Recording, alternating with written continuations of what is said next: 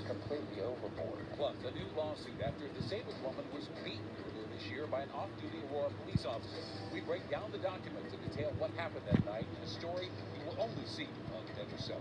More wet weather on the way through Friday. I'll let you know if the weekend looks a bit bright. And first tonight, another big night at Ball Arena, with the Nuggets giving fans a reason to celebrate after Game 2 of the Western Conference Finals. We have team coverage of all the action tonight. Denver 7's Danny New inside Ball Arena. Jessica Porter outside with fans. Let's start inside the studio with Nick Rothschild. Nick? Oh, guys, tonight's Nuggets game is a testament to perseverance. If Game 1 was a shining monument of beautiful basketball, Game 2 was more like a couple of drunk clowns fighting in front of a Waffle House. And Jamal Murray was the pivot point for the whole thing. More on that in a